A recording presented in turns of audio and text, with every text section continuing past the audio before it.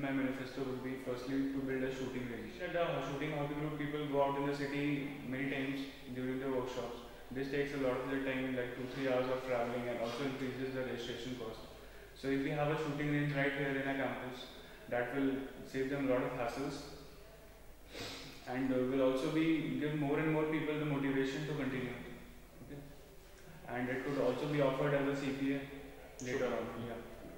And we also have a plan for that, because in the new building in the P field, we have a three floors. So on the third floor, the floor is vacant. So I want to give the first year rights the flexibility to change the sports, as in CPA trials for the second time in this semester. Okay. What we see is that when we come here, we are not aware of all the sporting avenues over here. We don't know what wall climbing is. We don't know what skating is. So I want them to be properly oriented before they choose their CPAs, and if they are not, if they make a wrong decision, and I want to give them the flexibility to change the CPA. There is a shortage of sporting avenues and circuits for people who are interested in playing outside the institute teams. Like many times when you come for playing badminton, you do not get the fields that the courts are vacant or anything. Suppose I want to play cricket, there is no good field for me. So I want to make these facilities more and more and easily accessible to the people, so that casual sports should be encouraged.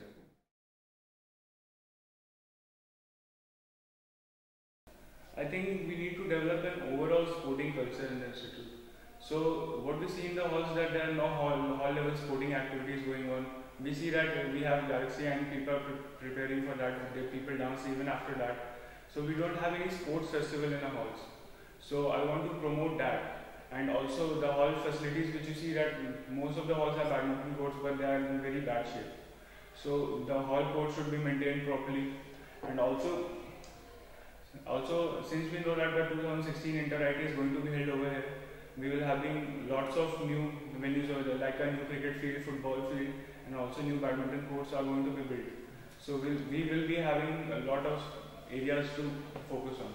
So we can give people the motivation. And moving on to the fitness part, I think we have a club hobby group for that. That's the joggers hobby group.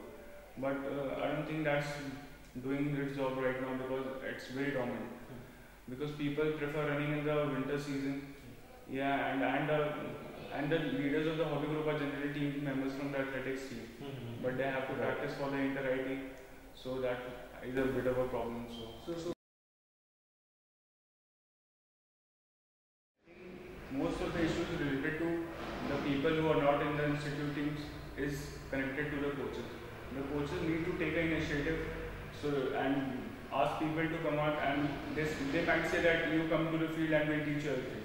Like I was talking to Raj sir, who teaches tennis recently, that he asked 2 or 3 wings of hall 2 and hall 3 to come to the tennis field in the morning, and he'll teach the entire wing together from the scratch. So coaches need to take this kind of initiative.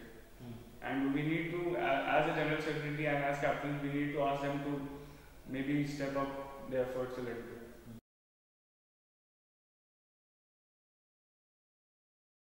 Go vote.